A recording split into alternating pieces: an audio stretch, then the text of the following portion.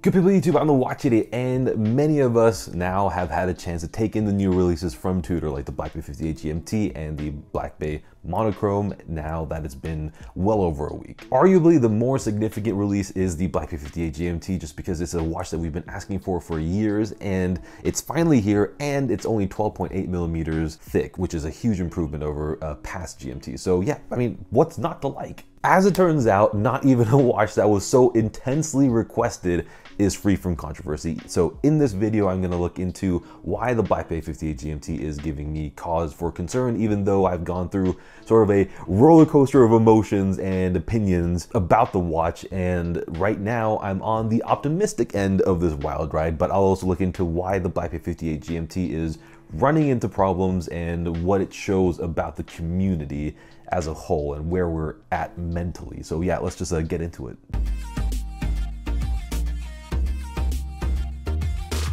So before we start, I'll put out my public service announcement saying that there is no one who can know for sure what a watch is going to be like until it's actually on their wrist. But by going through all the live photos online and videos, you can get a sense of what it's like. So that's why I'm still excited to get my Black Bay 58 GMT. But my newfound optimism wasn't always present because of the controversial giltness. This has the fully gilt handset and indices, but it's also got a fully gilt bezel, which is not unlike the original Black Bay 58. And I was not and still am not really a huge fan of that particular Black Bay 58 because of the gilt bezel. To me, it just didn't feel right on a dive watch. And that's why when the Black Bay 54 came out, it was essentially my perfect Black Bay because only the dial was gilt, not the bezel, and the gilt dial actually turned out to be a pretty big plus point for me. So I'm starting to like gilt, I guess, maybe.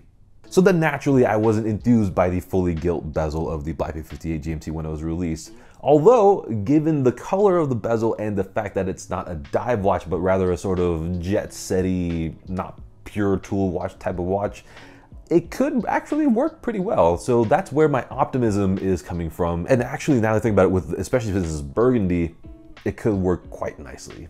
So fingers crossed for that. But of course, there are many more factors to consider and many more potential issues that might pop up in person and down the line. And it's not just me. It's kind of crazy to see the apprehension online because while there are folks who are fully excited about this watch, in my poll, which as of this recording has 1,800 votes, the Black Bay 58 GMT actually lost to the Black Bay 41 Monochrome 47% to 53%, which I was not expecting. I would have expected a Black Bay 58 GMT to win by at least a 60-40 margin, but here we are. Also, when I posted different versions of the Black Bay 58, taking out the gilt and also making it monochrome, the response was positive and people really liked the clean, crispy Coke bezel without any gilt. So then all this talk about the gilt bezel got me thinking about why it's actually a potential problem. And from what I've gathered, it's down to two things. Oh my God, I hate leaf blowers. Oh my God.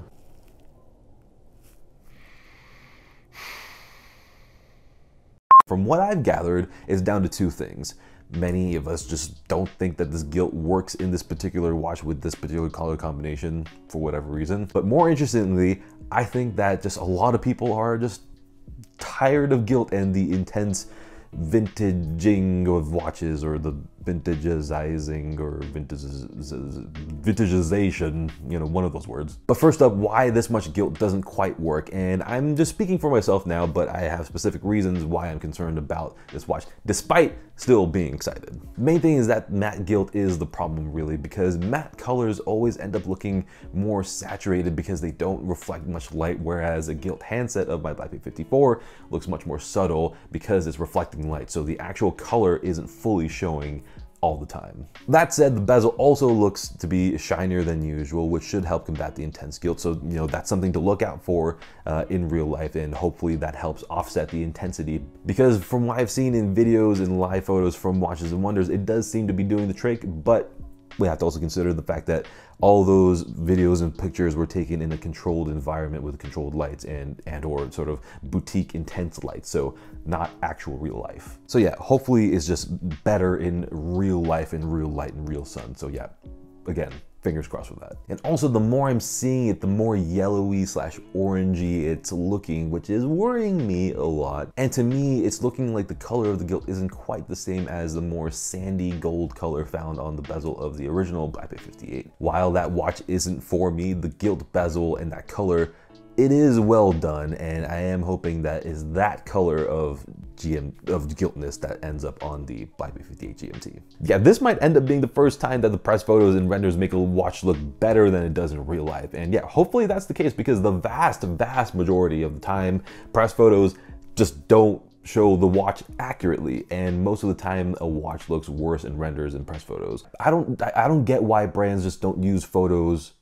that accurately portray the colors. At least, you know, it doesn't take that much effort. Just throw it on the Lightroom, off you go. And now the second issue that the Black Bay 58 GMT is running into, and that's more about where many of us are in terms of our evolving tastes as a community, or many of us. Yeah, I think we're just a bit tired of the extra vintageizing and just some aspects of the vintage aesthetic, just because it's been around for years. And the Black Bay, the original Black Bay, was arguably the watch to actually bring it to life in 2012. But despite it sparking the vintage craze, I don't think that the identity of the Black Bay necessarily has to remain intense vintage. It can find a middle ground of very classic designs, but with a modern feel and look, which is exactly what the Black Bay 41 monochrome that was just released is, and its popularity over the Black Bay 58 GMT, or even getting close to it, is proof. Also, the Black Bay 58 GMT would have had vintagey looks without going full gilt, because here, even with everything looking super crispy, the polarizing riveted bracelet is there, and it doesn't have a crown guard either. So yeah, the Black Bay identity would have remained. Of course, a separate issue is that Tudor wouldn't be able to actually make a fully Coke bezel version, because it would be really close to a potential future Coke GMT Master 2 from Rolex. And one thing that's for sure is that Tudor and Rolex very rarely step on each other's toes. So yeah, question mark on that. But zooming out a bit and looking at all vintage inspired watches, for me, it really comes down to whether or not the vintage design cues or Fotina is integrated as a part of the watch design, or if it's just stuffed into a watch just to make it vintage. In other words, would the vintagey design cues still work if the watch wasn't necessarily directly vintage? Personally, I think very lightly Fotina lume can look okay as a color choice. Sometimes adding a touch of warmth works with a watch because it just works with the design. Great example is the Black Bay Pro. The very lightly creamy lume color adds to the experience without just smacking you across the face saying it's vintage. You know, it works really well on a standard black rubber strap, and also it would look really good on a non-riveted modern bracelet. So it goes to show that the